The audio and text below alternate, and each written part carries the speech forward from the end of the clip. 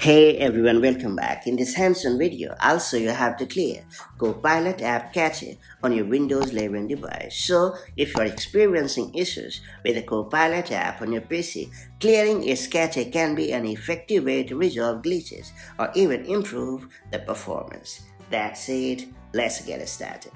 So first you have to hit the Start button and then choose the Settings icon. Then you have to click on the Apps tab located in the left sidebar. After that, you have to select Install Apps option on the right. And then you have to search for the Copilot app, and then you have to click on the triple dot icon located right next to it. Then you have to choose the Advanced options in the menu.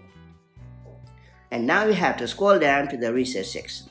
Here, you should see two options, Repair and Reset. While Repair fixes issues without affecting your data, Reset clears the app's cache and resets it to its default state. Now you have to click on the Reset button and confirm it. Then you have to wait a moment as Windows clears the cache and resets the app. And once the cache has been cleared up, you have to restart the Copilot app to see if the issues have been resolved, and that's about it.